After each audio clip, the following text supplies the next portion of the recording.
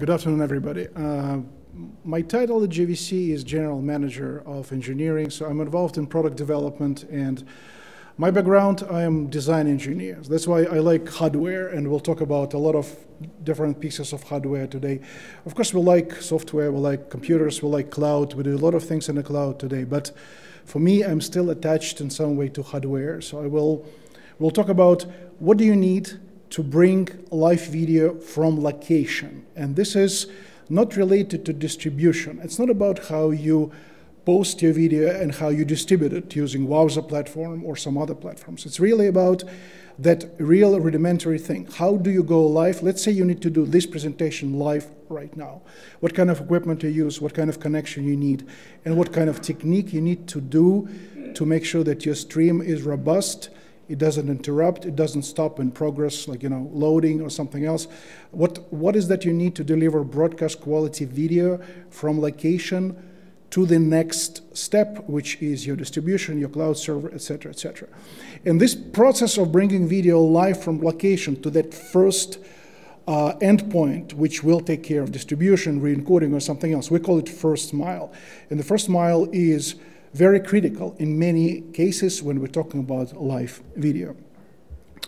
Who needs live video? I mean, it's maybe a silly question, but when we talk about our business development and products, we traditionally sell our products to, of course, broadcasters, and news live, it's very important. And what we learn from our customers is that live is very important for TV networks today, because otherwise they lose business to Netflix. If it's not live, everything else you can watch somewhere else, so live is very important. Of course, colleges, sports, high school, college, live sports, there are many games which are only relevant when they are live. When game is over, it's finished. Not many people will watch it pre-recorded. Of course, events and many other applications. But the first question I asked the customer when we're talking about live, where should this video go? This is a very specific question, because will it be posted on Facebook, YouTube, or does it need to go to decoder? Does customer require to have large screen display? If that's the case, then obviously hardware decoder needs to be placed, because as much as we like computer and in-browser playback, one requirement is to have SDI output, HDMI output, then decoder is obviously the only way to go. Traditional ways of bringing live video from location, in the past there was always used satellite trucks, microwave trucks. Camera is connected to the encoder inside the truck, and there's a microwave for satellite transport. Obviously it's expensive, it's not cheap at all, because it goes by the minute. In case of satellite, in case of microwave, you have to have antennas, you have to have directional view from antenna to the next, either to the TV station or to the relay station, so it's really not that easy. Good news for microwave and satellite is that this is peer-to-peer connection. There's nobody else there, it's just you.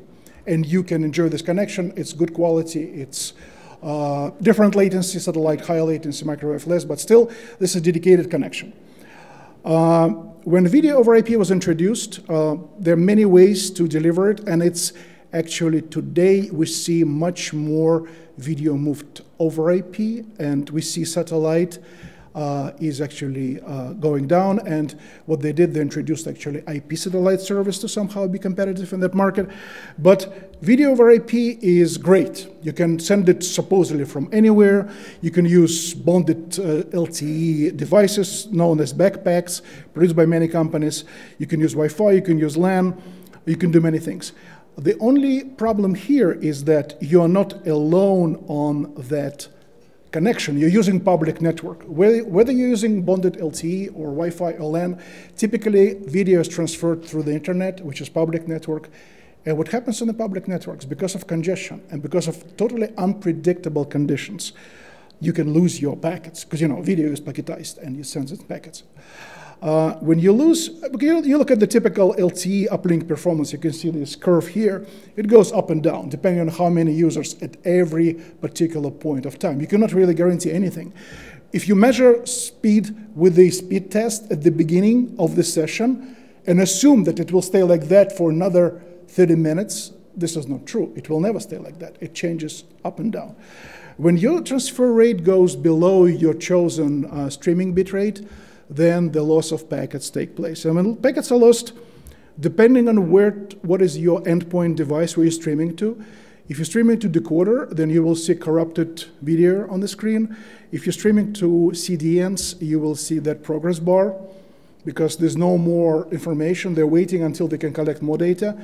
And you know what happens with viewers? When they see this, they most likely go to somewhere else. So you lose your audience. So it's very important to be able to deliver packets. Different protocols are used for this purpose. And every time when I look at the new hardware, new devices introduced for live streaming from location, I'm always interested in what type of protocol they're using. Because obviously UDP and RTP protocols, what we do in our labs, we have special device which simulates packet loss. It's a network simulator. And we also simulate latency, jitter, and also packet loss. And what we know about UDP and RTP, that those protocols cannot even tolerate 0.1% of packet loss.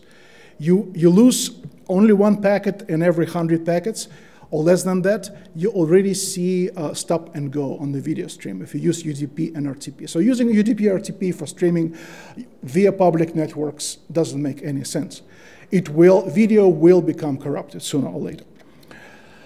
RTP protocol can be enhanced by the SMPTE error correction. This is SMPTE 2022 FEC, which allows to compensate up to 2–3% of packet loss, which is not a bad thing. It's already better than raw UDP or RTP protocols.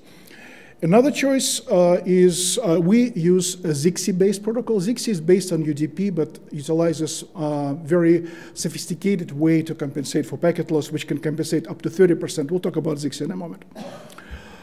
Traditional RTMP, which we talked during previous session, idea is good because it's based on TCP. So every packet's supposed to have to be confirmed and resent.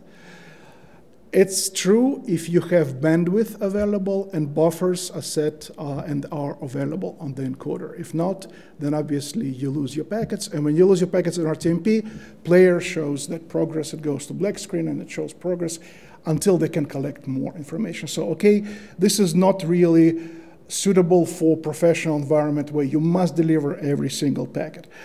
SRT was introduced. I just put this here. They say it's great. We don't have much data. I personally don't know much about SRT. It seems to be similar to ZXI in terms of how they do things, how performance is measured, what is that percentage of packet loss they can tolerate, I don't know yet, to be determined.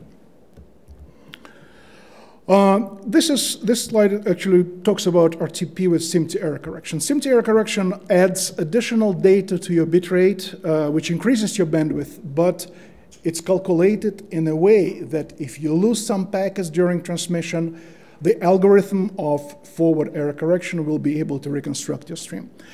This is good. We always use RTP with SMPTE when we stream via LAN in the closed environment. Let's say in the studio when we have IP video server in one location and decoders in other locations, we always use RTP with the SMPTE error correction because RTP with SMPTE doesn't have any added latency and is good when your network is more or less stable, but it's absolutely not enough for LTE or for any bonded LTE or Wi-Fi connection from location. The protocol which we've been using for last, I'd say, 4 years comes from ZXI. ZXI is a company which specializes on contribution and moving channels from one country to another via public network, which is internet. The way ZXI protocol works is quite interesting. When lost packets are detected, depending on the environment and on selected latency, what protocol does, when they detect lost packet, they send request to the camera to repeat that packet. And if time is enough, packet will be repeated and they will be inserted right to make sure that your stream is robust. Another way, they also add a controllable amount of forward error correction, because remember that forward error correction adds additional data, so it increases your bandwidth. If you are streaming video from location and you struggle with the low bandwidth, adding more to your stream is not really a good strategy. But you can add a little bit more, or you can do it dynamically. ZXI protocol, what they do, they actually measure continuously network performance. They measure latency, jitter, round trip time, and packet loss. And based on that information, they dynamically change amount of forward error correction and amount of repeat request. If time allows, they would do complete repeat request with zero forward error correction, meaning that your bitrate will never be increased because you're already dealing with a low bandwidth on location. And if you have very low latency specified, you can choose latency in the encoder. If very low latency specified and there's no time for repeat request, or if your repeat round-trip time increased on the network, because remember, round-trip time, jitter, latency of public network changes dynamically. It's never fixed. So if your round-trip time becomes longer and longer for some reason, then less repeat requests will be used and more forward error correction will be added. So it's really dynamic QoC protocol, which provides quite amazing results. With the latency around 1.5 second, Zixi can compensate up to 30% of packet loss. Think about it, 1/3 of your packets were lost and you're still looking at the perfect quality video. Zixi is adopted by many encoder and decoder manufacturers and is used by some examples of major clients are using UFC, Fashion Channel Network, RTL Group, Hockey TV, and many others. So what do you really need for successful streaming video over public network from location? You need really three things. First of all, you need to have high quality encoder, because remember what they used to say, garbage in, garbage out. When you are encoding video with a low bit rate and quality is not great, it's not going to improve when you move it over the network and decode it. So it's really low quality encoder. Sometimes contributes to that soft and pixelized looking images. Encoder hopefully should be equipped with the adaptive bitrate, because that's another property of some protocols like Zixi. If nothing else helps, then bitrate will be lowered to make sure that you maintain your video stream uninterrupted. Because the most objective is to never stop your stream, so it never goes in progress or it never shows garbled video. It's always video. You can lose some quality when bitrate is reduced, but you're supposed to never lose your stream. So adaptive bitrate is a good idea. How you check your encoder? My recommendation, try to encode 3 megabit at 1080i or 5 megabit at 1080 60p and look at the quality. High quality encoders can do better at the low bit rates. When you encode at 20 megabit, pretty much any encoder is equal in the marketplace. When you start to try to record it, not to record, to encode at 3 megabit or less than that, that's where high quality encoders with a sophisticated algorithm really stand out. So you have encoder, high quality encoder, and second thing you need to have resilient streaming protocol. Obviously not UDP, not RTP. We recommend Zixi, RTP with SMPTE error correction. Hopefully SRT shows us some good results. But you have to have error correction when you're planning to deliver a video from location in a professional way, meaning with no interruptions, no progress bar on the player, robust stream in randomly changing conditions. And you also need to have reliable connection, more or less reliable. It's difficult in the field, but obviously combining multiple connections in one, what we call bonded connection. You can bond LTE, you can bond LTE with Wi-Fi, even LAN connections. We have customers who are streaming live sports games, high schools. Even LAN connection is prone to errors, and bitrate goes up, not bitrate, but bandwidth goes up and down. So even if somebody said, oh, we have LAN available right now in this hotel, and you can use LAN to stream this event live, I would still use robust error correction, and everything else is still very important. In some cases, you need to have multiple destinations. You're streaming from one camera or maybe two cameras to multiple destinations simultaneously, like to Facebook and YouTube and maybe decoder at the local cable channel at the same time. In that case, you would need to have something like IP video server or some kind of relay service which would take one stream and multiply it into many. So let's talk about encoders a little bit. Traditional, everybody's familiar with the backpacks. Backpack typically has SDI input, and they have encoder built in, and the streaming engine built in, and multiple connections. What we did at JVC actually many years ago, first time we did it in 2002, we built encoder and streaming all inside the camera. So actually every camera is equipped with encoder and streaming engine and with IP connections. And in that case, all you really need a reliable connection in the field, and every camera can be connected.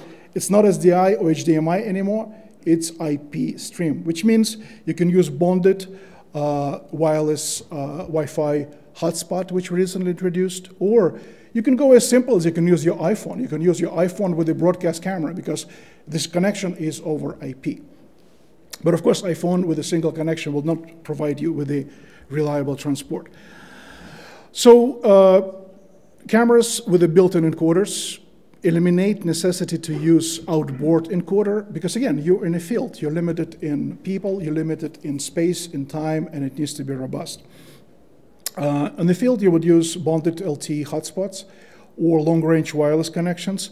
And in our case, what is important that we provide complete error-corrected stream utilizing ZXI or SMPTE with a 2022 error correction all the way from the camera to the endpoint, to the IP server. This year, we went further and we have a product line of cameras starting from $2,000 all the way to $13,000. It's a big range. We have customers who are broadcasters at the highest level, and we have schools, high schools, who stream live games at the lower level, starting from $2,000 all the way to $13,000. But we keep pushing that envelope with as much as possible built into the camera.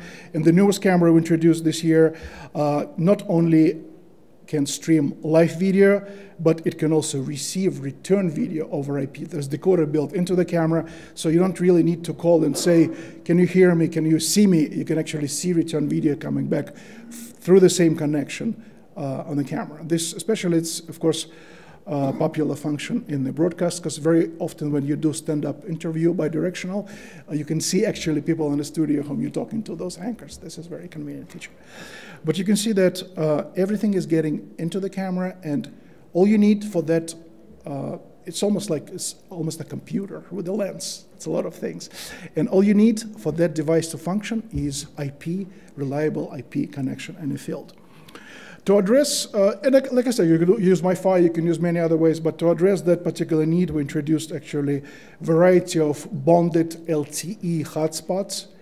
And this is not like encoder, like backpack where there's encoder. This doesn't have any SDI inputs or outputs. It doesn't have any encoder. This is pure IP device. But the beauty of this is that you can connect multiple cameras to this, because as a hotspot, it supports unlimited amount of connections. The only limitation is available bandwidth. So if you're streaming from one camera at 5 megabit, you can easily use typically 2 cameras at minimum. With the typical upload bit rates, we're seeing 12, 15 megabit using bonded connection. Built-in LTE modems actually support LTE-A, and LTE-A is something which is called carrier aggregation. And what happens is that each carrier actually now is using 2 frequencies, and they double upload and download speed, distributing bitrate through all these available 2 frequencies. It's not available in all areas, but Verizon, T-Mobile, and Sprint, they support carrier aggregation, which means that your speeds become ideally doubled, but if not doubled, at least 1.5 times more. To make this complete, we developed the whole workflow, and you can see it in our booth here. It's not only product range of cameras, including PTZ cameras, small cameras, large cameras. Each camera has everything built in: encoder, streaming engine, Wi-Fi, and LAN connectivity. And then to utilize this equipment in the field, we added bonded LTE hotspots, which again will work with any camera. It will work with computer, with anything else. This is all universal. And then on the receiving side, we have video IP servers, which can receive one stream or multiple streams and distribute to multiple destinations. And also hardware decoders if somebody needs to stream to large screen displays, or somebody needs to have HDMI and SDI output. We have an interesting brochure which actually talks about all the solutions available here or in our booth.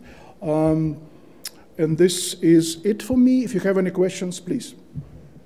All right, if we have one quick question, let's be quick. Anybody have one quick question for Edgar? Anyone? I don't see any hands. Okay, one quick one. Can I have two? No. Yeah. Are we going to support HDR? Oh yeah, camera supports HDR. Oh, For streaming, it doesn't matter. Okay. Whatever, yeah, HDR is sensor and processor. Yes, HDR, absolutely. And servers are also independent from a codec. It could be H.264, H.265, it doesn't matter. Round of applause for Edgar.